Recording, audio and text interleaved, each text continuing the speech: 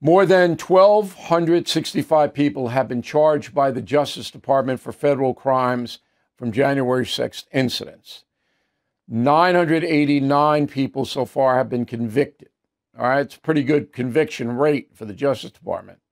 Sentenced to prison, 467 people. Most of those convicted get house arrest, pay a fine, community service. Cases not yet tried, 276. Now, I also asked my staff, and they're very good, by the way. I mean, a young staff, but the research is, I'm not apologizing here every day for stuff that I say, okay? I said, how many people charged on January 6th are being held without bail? We can't find the number.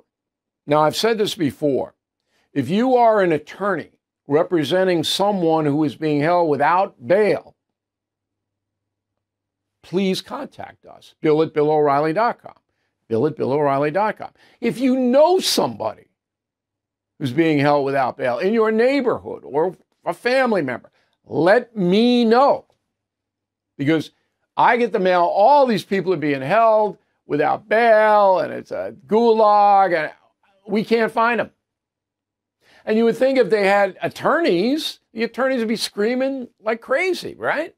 I'm willing to put you on tomorrow. So let me know, bill@BillO'Reilly.com. Thank you for watching the No Spin News. To watch the full episode anytime on BillO'Reilly.com, please sign up to become a premium or concierge member.